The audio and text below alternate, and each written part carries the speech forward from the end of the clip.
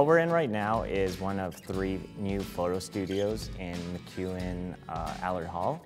And this is the biggest of the 3. This is the photo and video studio, which means all the photo and video students in the Design Studies program will have access to the space.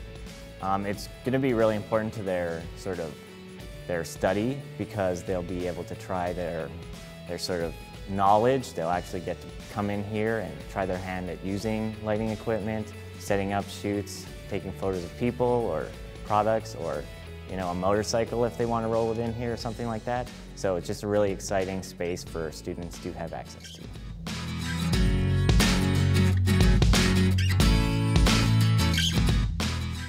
The infinity wall, or cove as we call it, is essentially a coved area where the wall meets the floor. And what it lets the students do is once they add lighting to that area, it makes it seem like the studio goes on forever. So there's no horizon line, which is a really, really nice feature to have so that, when you're shooting models or products, it looks like they're sort of in this seamless area.